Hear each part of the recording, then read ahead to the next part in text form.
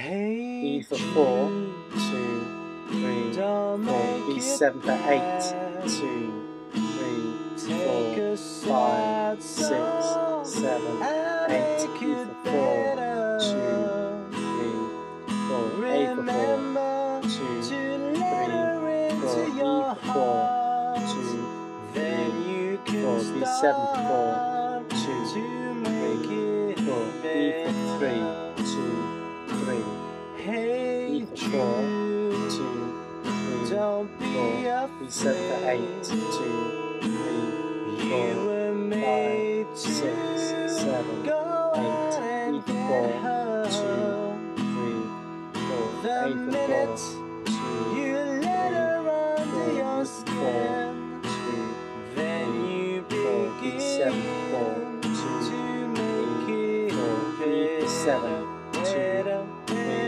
4, 5, 6, 7, E for 4, 2, 3, 4, D for 4, 3, 4, A for 4, 3, 4, E for 4, 2, 3, 4, E for another 4, 2, 3, 4, D for 4, 2, 3, 4, A for 4, 2, 3, 4, E for 4, 2, 3, 4, E for 4 again, 2, 3, 4, D for 4, 2, 3, 4, A for 4, 2, 3, 4, E for 4, 2, 3, 4, E for 4, 2, 3, 4, D for 4, 2, 3, 4, A, 2, 3, 4, E.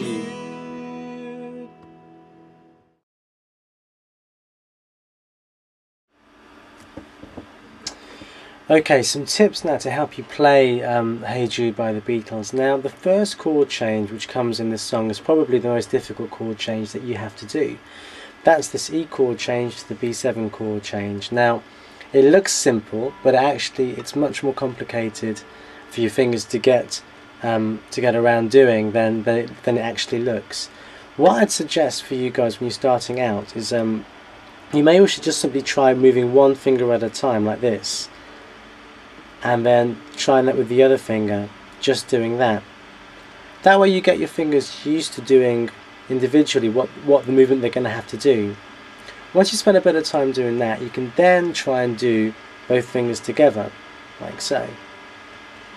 You don't need to necessarily play with the right hand, just simply doing this perhaps whilst watching television or whilst waiting for the kettle to boil or something like this. This is all really valuable practice without having to actually play and strum the chords, sorry. Now, when you do this, probably at the beginning what will happen is you'll have to do this in steps, like so. Probably one finger, then the other finger. Now this is completely normal. It'll take a little while for your fingers to get used to this, but after a while, when you start to become more comfortable, try and land both fingers together at the same time, like this. Now, when you try and do this, you'll probably find, if you're doing it correctly, you'll find that your fingers kind of freak out in mid-air and will sort of do this and then will land. Try and do this and then they'll land. That's actually a really good thing. That shows that if your fingers are doing that in mid-air, they're kind of freaking out in mid-air. It shows that you're doing the right thing. The next chord change, E to A, is quite simply this. You keep your first finger where it is and we just do this. Now later on when you're more advanced, we won't use these kind of like stabilizer wheels or crutches to help you with your playing, but at this stage it's absolutely fine for you to leave your first finger there, just to make life easier for you. So that's what I'd recommend you do for that part. Now for the outro, this is all about using your first finger in terms of the first chord E to the next chord D. So if you're going from E to D, what you do is you see, if you look at the first finger here, that is just simply sliding across one, and that provides you with a reference point for your third finger to land into here. So that's what you do. So you just do this, like so. And this is a good chord change to practice as well in isolation without necessarily strumming.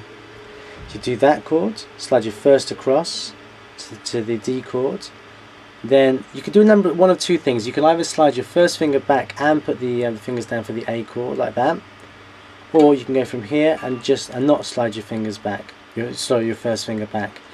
Either is fine. Probably ultimately you'll be doing this version where you don't slide your first finger back, but do whichever is the one which is easiest for you to do at this stage. Whatever is easiest for you to do at this stage is the right thing to do. So if you find that that's going back like this, then that's great. Do that, and that then sets you up for the E chord, because then you've got your first finger already in place. If you find actually that sliding your first finger back here confuses you a bit, then don't do it. You don't have to do it. You can just simply go from here and jump to the A chord like so.